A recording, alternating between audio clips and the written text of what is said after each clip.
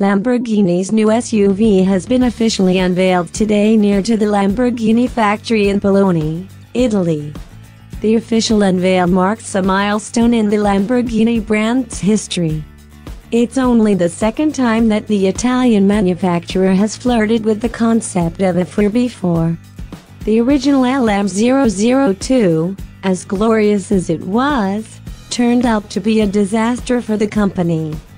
10 years in development, originally intended for the US military, Lamborghini eventually settled for around 300 customer cars. Fast forward over 30 years and the idea of a Lamborghini SUV actually has a better business footing. Being a Volkswagen group, Lamborghini has access to the ubiquitous MLB playroom, which has underpinned the likes of the Porsche Cayenne and the Audi Q7 for years. 2 years ago, Bentley launched the successful Bentayga using the same platform. The cost savings in using the platform are clear. Back to the car that Lamborghini unveiled today. Its styling is clearly going to be controversial.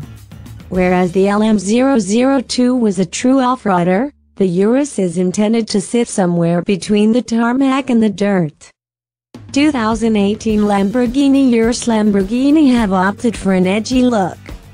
The front is incredibly complex, blending a multitude of shapes, lines, curves, just about every styling tool at the designer's disposal.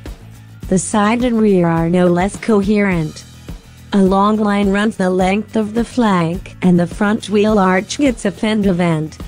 At the rear, quad exhausts surround a diffuser. The rear bonnet gets a lip spoiler and the roof, a small spoiler. Unlike the LM002, the Urus hasn't immediately jumped on the company's largest and most powerful engine.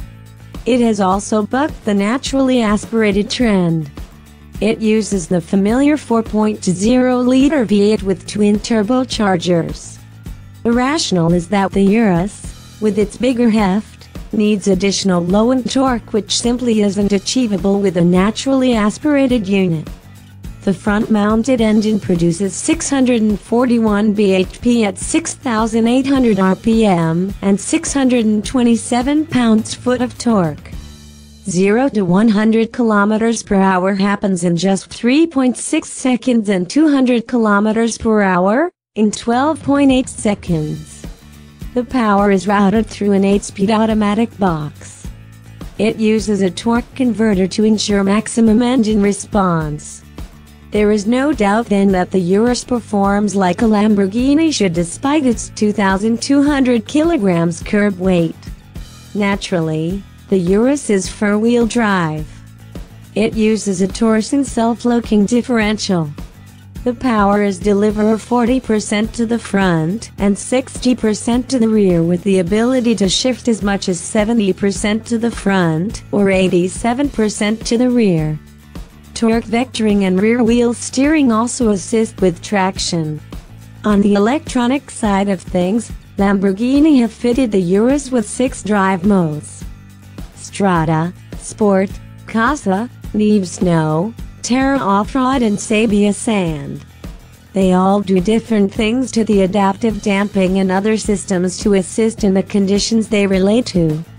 Aside from the engineering aspects, Lamborghini has also championed the luxury design of the interior. The interior is oriented towards the driver and matches the Huracan and Aventador in style. It uses hexagonal